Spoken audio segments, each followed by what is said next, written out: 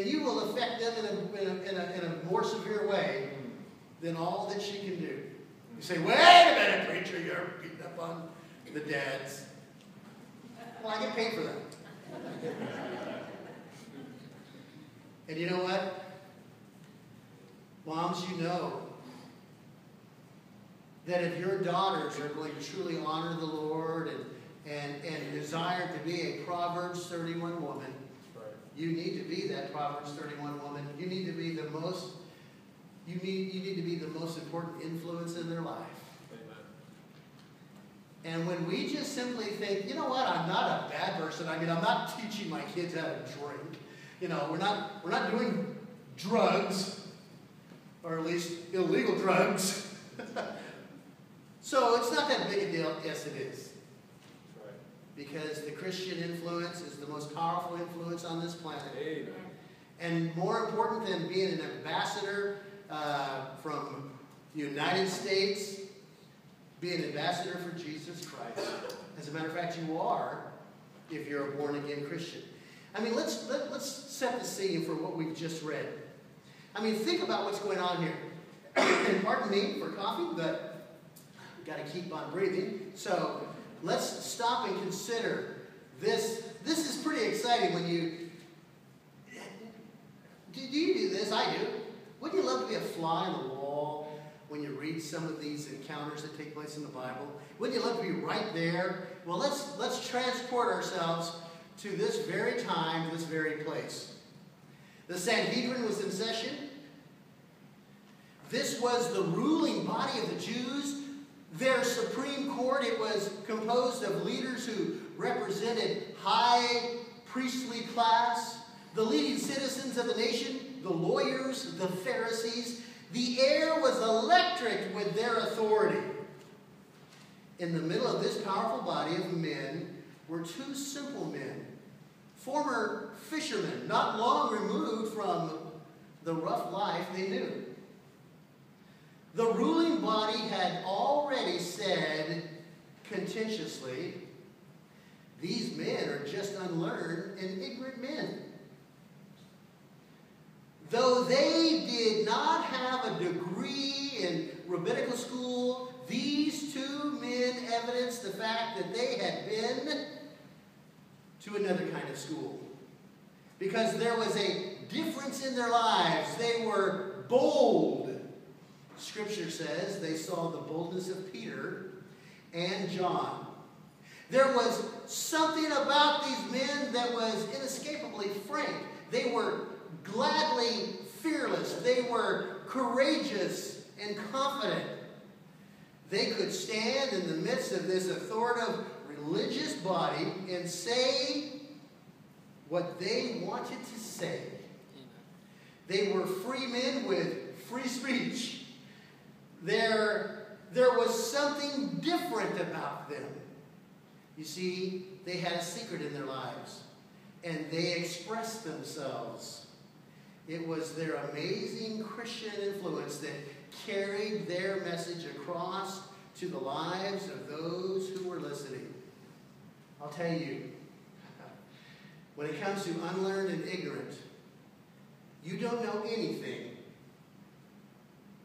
unless you know Jesus Christ. And when you come to know Christ as your Savior, as Paul would put it, I know nothing save Jesus Christ. You know, I'll tell you, I'm impressed when I get around people who know computers. And that would be everybody but me.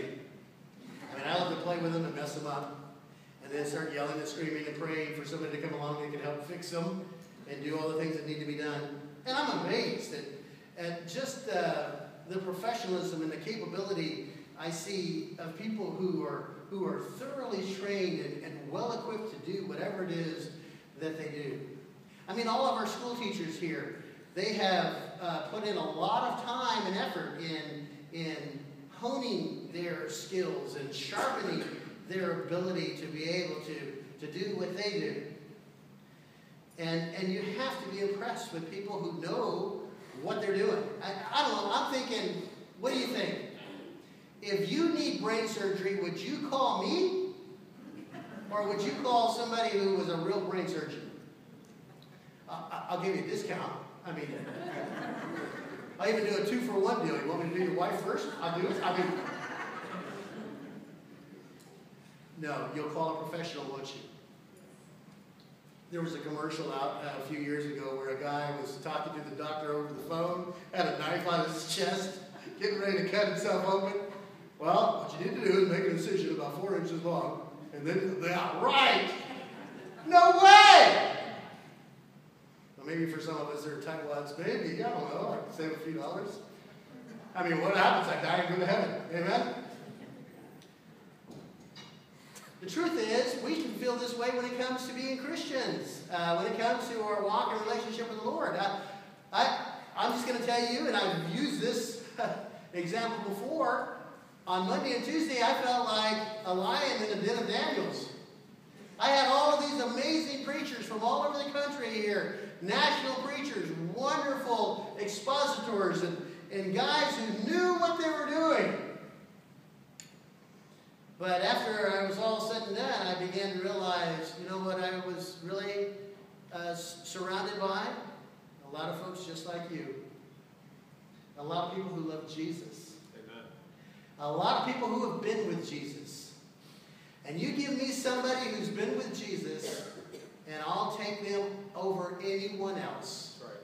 And that's what made the difference in these men's lives. They could speak with authority, with confidence, because they had been with Jesus. Oh yes, shake their hands. The calluses were still there. These were strong men, hard-working men, men who labored for a living. Yet now, though they did not have maybe the eloquence of speech, though they might not be able to articulate their thoughts as well as the orators of the day, though they had not the education that many had in the room that they were in, they had Jesus. Amen. They had Jesus.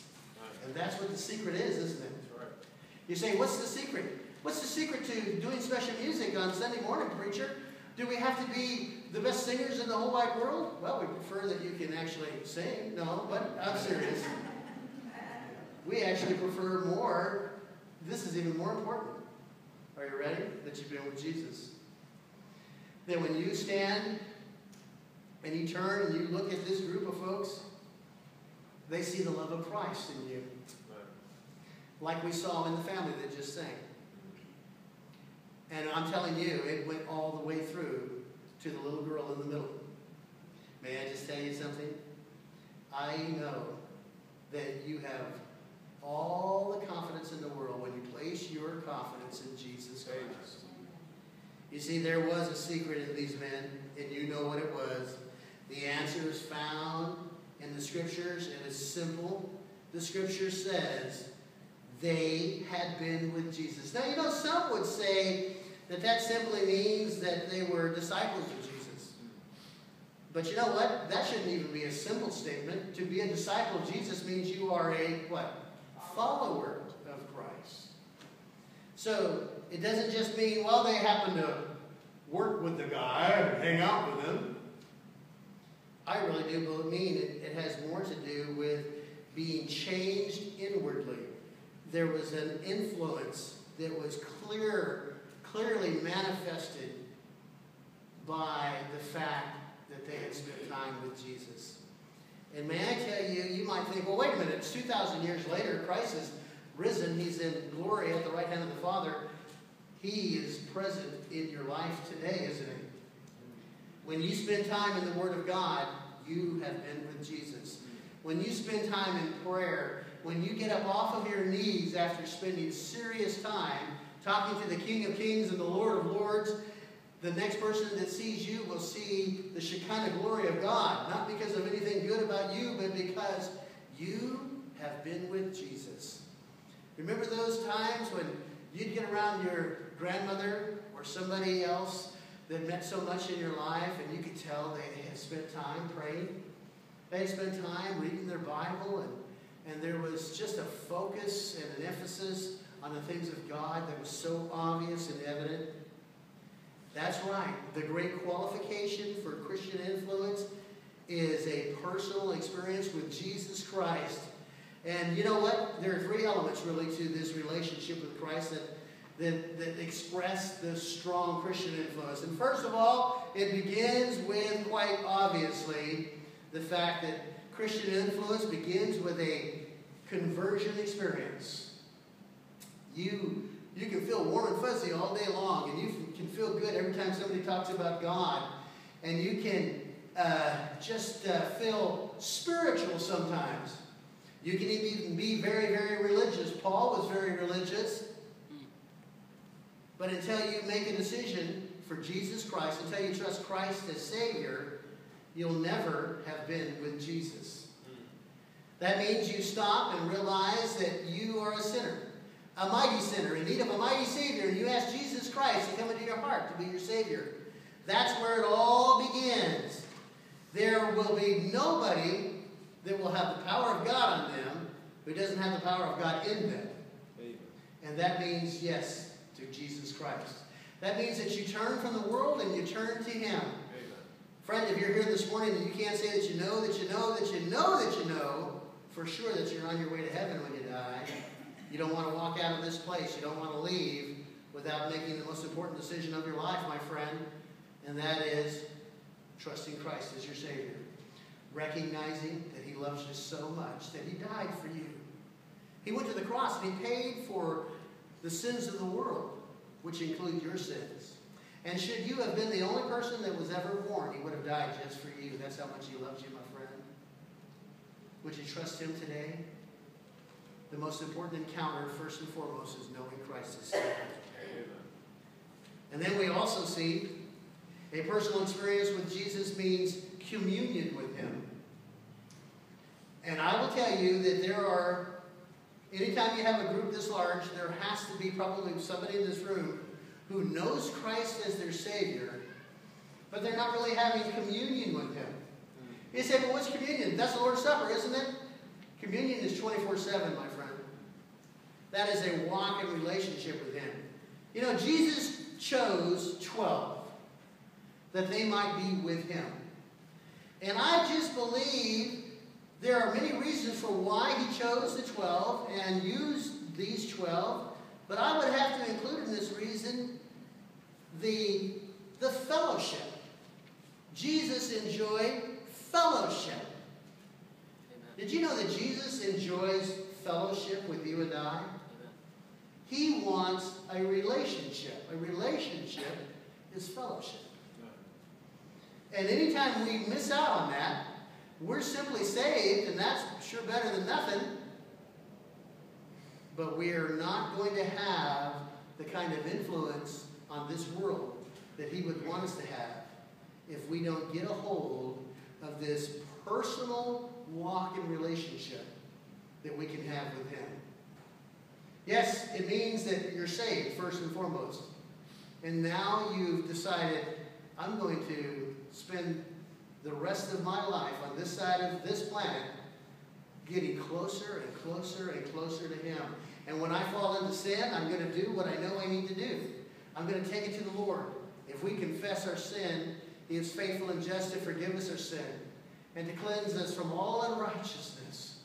That's the kind of personal communion that we want to have with Him. Do you have that kind of relationship? Was there a time when you had that kind of a relationship? Do you foolishly think that maybe you had that at one time and you can never get it back? Oh, but you don't get it, preacher. I've made too many mistakes. I've been away for too long. Like the prodigal father, Jesus is there waiting for you, ready to receive you back with open arms. How much does He love you? This much, enough to go to the cross for you. So I think He's loving you enough to take you back. Amen. Yes, it's true. There may be some real work that you'll need to do. But no work needs to be done to turn back to Him. Except for the turning. Come back, come back, come back.